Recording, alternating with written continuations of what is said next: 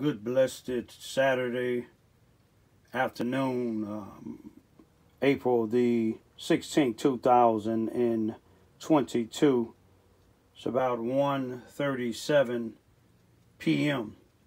I greet all human beings all around the world with the universal greetings of peace and the blessings of God be with you. Doesn't matter what your political, philosophical, personal, nor your religious beliefs may be. Doesn't matter whether you're the richest to the poorest person on the face of this earth. It doesn't matter whether you are the proclaimed toughest to the proclaimed weakest person on the face of this earth. Doesn't matter if you're my family, friends, nor my proclaimed enemies. Doesn't matter whether you're black, white, Asian, Mexican, Puerto Rican, or any other nationality or race, light-skinned or dark-skinned. Whether you like me or anything that I produce on social internet, you have a right to like, dislike, you have a right to speak up, and you have a right to stay silent if that's what you so choose. It's your prerogative. I come today again, continuing the endeavor, continuing the fight for justice for my son, Brian Lamont Johns. If you Google the death of Brian, the hanging, the lynching, the death of Brian Lamont Johns on Friday, March the 19th, 2021 in Carbondale, Illinois, found in a hallway of the Gaslight Apartments. That's G-A-S-L-I-T-E Apartments in the 400 block of North Oakland. Some of his belongings found in the 400 block west of Sycamore. His wallet found in about the 900 block of West Sycamore. A white school teacher from Carbondale, Illinois, Rebound High School. A parent educator in the 200 block north of Oakland Street, two blocks away south of where my son's body was found. She had his food stamp card, spending it 39 days after his death. The Spanish prosecuting attorney of Jackson County has yet to call me or tell me that he's prosecuting, didn't even arrest her or her husband. They not only had my son's food stamp card, but they admitted the husband, the black husband, called himself a Muslim. He tied with Linda Flowers, the NAACP president in Carbondale, Illinois. He tied with the Sergeant Guy Draper, who I believe have something to do with my son's death, him and some of the police in the Carbondale Police Department. He tied to the Center for Empowerment and Justice in Carbondale, Illinois. He tied even with the newly elected prosecuting attorney.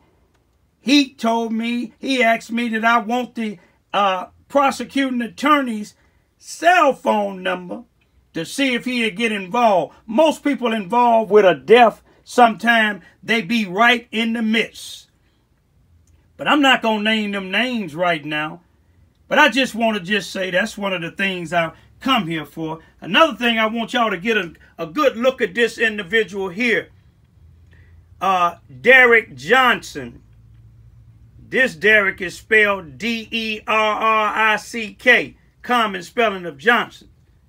Me and my 15-year-old daughter had, I'm not going to even say the pleasure of meeting him on April the 11th, 2022 on a Monday in Carbondale, Illinois, at the Southern Illinois University, the student center in the ballroom. He was the keynote speaker. One of his female ex-classmates from a college in Houston, Texas, invited him there. I wonder how much money did they pay him. When I did a little research about 10 years or so ago, maybe a little less, the president of the NAACP national chapter, they was getting like about $200 and some thousand. I believe it's way much more than that, probably $300,000 just to being the president himself. But you know, when they have you to go on speaking engagement, you probably get more. This guy here, he wasn't concerned about this big old book here that I have right here in front of me. You see what it is? The Carbondale Police Department. And you see what it is? Brian L. Johns. That's Brian Lamont Johns' death investigation. You see how thick that is? It's over 1,000 pages. And I can just tell you some of the things in here that I know that's a lie. They said in this here investigation, it's supposed to have been a death investigation. Now, they had a death investigation for a dog that was poisoned, I believe, by means of antifreeze or strangled to death a white person's dog. A white person killed the dog, and it was on Facebook. Now, listen to this real careful. All you got to do is Google it up. Reward offered by the Carbondale Police Department to get information for the arrest of the person who killed a dog. This was around the time that they were supposedly doing the death investigation for my son last year in 2021. But they got the reward out. They had it in the newspaper. The news had it. And I believe the Egyptian from the Southern Illinois University. See, the Southern Illinois University, NAACP Police Department, the Power of the Center for the Empowerment of Justice, most of all of them women groups in Carbondale, Illinois, most of all the groups, period, Muslim and Christians, all of them is tied with Southern Illinois. Look at the money that the city of Carbondale gave Southern Illinois University concerning the protection of the city or the students or dealing with the violence. But anyway, what I want y'all to take a real good look, try to see if you can find Brian Lamont Johns hanging in Carbondale, Illinois on Friday, March the 19th, 2021. Then Google up a man arrested and a reward was put out for him for killing a dog. Now the newspapers, Southern Illinois newspaper, the Egyptian, the Southern Illinois college, SIU college newspaper, the Egyptian, the Southern in Carbondale, Illinois, WSIL, Channel 3 News, and other people, they had it on the news about the man killing a dog, but they didn't have it on about my son. But this man here, he don't care. He don't care at all. He told me I need to get an attorney. If I could afford an attorney, I wouldn't be putting a $500 reward out what I can barely afford. But he told me it's best, it's for me to get an attorney, that the NAACP don't do that. But they don't get involved with that there. But let me show you something that I read concerning the NAACP. It said, now let's go back to these brothers here, because this brother, I don't look at him being in the category of these brothers here. The late Dr. Martin Luther King Jr. May rest in peace. Brother Malcolm X, El Haj Malik, El Sabaz, and Brother Nelson Mandela. These are some good brothers. I put them in the mindset of Thurgood Marshall. I put them in the mind of Harold Washington, the former mayor of Chicago. They wasn't sellouts. Thurgood Marshall wasn't a sellout. I look at Ketanji Brown Jackson, Ketanji Brown Jackson, I look at her as a real person that's fighting for justice for all. Look at her history. She didn't sell out like this individual here. He reminded me when I was asking him questions, after I asked him a question about my son and his answer, and I left, they said they cut off other people's to speak. And some of the people has my address. Before I addressed this man here at Southern Illinois, I seen deans, I seen attorneys. You see what I'm saying? I seen the chancellors. I gave all of them one of these here, and on the back of it, it had my email and my phone number and my full name. None of them in contact. Not one of them called me. But I give it to two students that was at that meeting on April 11th from Carbondale. Two students followed me out and gave me their information, and they was concerned about what I was saying about my son's death is being hush-hush. They was concerned. Now, let me just say this here. Let me read you something what it says here. It say the NAACP. It said we have more than 2,200 units or branches across the nation, powered by well over 2 million activists. This is NAACP people, y'all, in our cities, schools, companies, and courtrooms.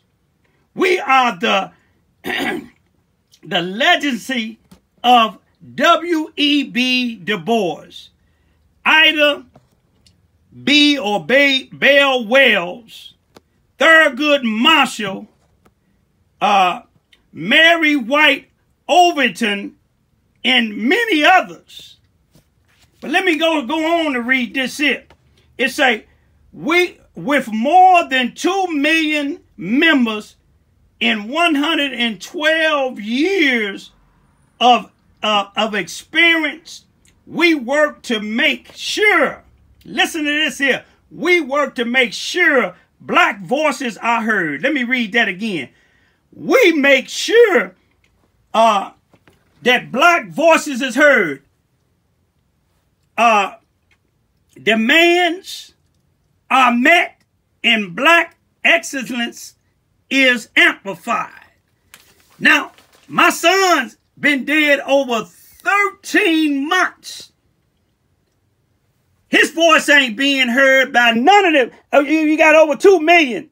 It's only one black NAACP member that has been working with me and my daughters and them, and he from Carbondale. He's a former SIU student, and he been involved since my son's death, openly sending emails to the national chapter, to the police department, going to the prosecuting attorney's office. But what about them other millions of members of the NAACP? Me and my daughters, 15 and 16-year-old, we're members. We can't even get a letter from none of them. But this man here, he thought it be fit and appropriate to send a letter to Cook County, Illinois, in the Chicago area, to the judge that was finna sentence Jesse Smollett for falsely saying somebody beat him up and put a noose around his neck, trying to hang him. But he sent a letter for this man. But he told me I need to get a lawyer. But when you look at this here, the SIU student and other people that ask me how can they help us get some independent investigative journalists. I know y'all have some at SIU.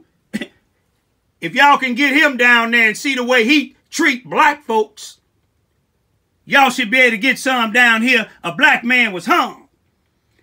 Y'all know what Ida B. Wells, one of her biggest missions was? Her biggest mission was an investigative journalist investigating the lynching of black men. If she was alive, that's what she would be doing. If Thurgood Marshall was alive, if any one of these brothers alive, if Dr. Martin Luther King can go down to Memphis and protest for the garbage workers, I know he'd have protested for Brian Lamont John's. Brian Lamont John's brothers, I'm going to be honest with y'all. Y'all should be ashamed, man.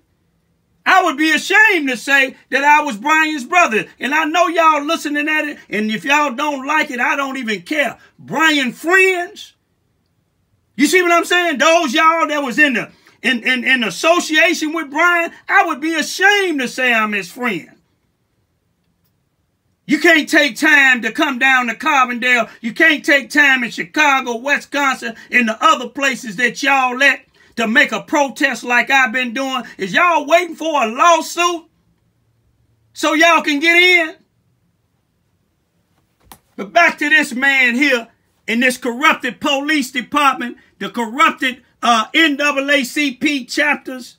But if y'all want to help us get some independent investigators to look at this file, because I'm going to show y'all some of it. My son was found with one of his right hand balled up, arm in a 45-degree angle. If anybody know about rigor mortis, when it's set in, you see what I'm saying? You ain't going to be hung and then your hand just raised up in a 45-degree angle. You're in the hallway on the railing, and then just ball up with paper money balled up in your hand. In the corner, pry his hand open and take the money out. But there's nowhere in this report that $3 that was balled up in his hand with blood on it, and nowhere in here that it came out of his hand. They ain't put it in there. And another thing is, they got in here that Brian said that one of his aunties committed suicide. Brian had 2 aunties on his mother's side. They deceased, may they rest in peace. Neither one of them committed suicide. Brian had 5 aunties on my side. Now it's only 4. One passed, may she rest in peace. She didn't commit suicide. They said, Brian said that he was with me around 8 or 9 years old, and he seen me kill somebody. Now, if he told them that, you would think the police, the FBI, would be investigating, because ain't no statute of limitation on no murder. And they would, if they did investigate it, they would see that Brian was staying with his mother. I was working on the ambulance when Brian was about that age. We was living in different areas, and I guess I must have had him on the ambulance with me, and then went and killed somebody, and then took him back home or wherever he was supposed to be. It's a few things, it's a lot of things in here. They went to the penitentiary to look for something for suicide, but they wouldn't talk to the people in the streets. They wouldn't even put it in the newspaper so the public can help out. But they put it in the newspaper about that white man killing that white person's dog. My son's life was less than a person's dog. I don't care if they black or white. But if y'all want to help us get another pathologist. Help us get some attorneys that would work with us pro bono. I'm willing to bet if they look at this, look at the Illinois State Police's report. They closed the Carbondale, Illinois Police Department in the Jackson County corner. They closed my son's case and ruled it suicide. The coroner did the same thing. It ruled it suicide before the Illinois State Police report was back. When the Illinois State Police report came back, it said the knots that my son was on the rope that on the belt my son was hung with, it had 3 characters on it. One of them was my son, 2 of them unknown. meaning somebody else was touching it. The ribbit's the same thing. We need help, y'all. We can't get it from Johnson. There's 2 million of y'all NAACP. Where in the hell is y'all at? Peace be still.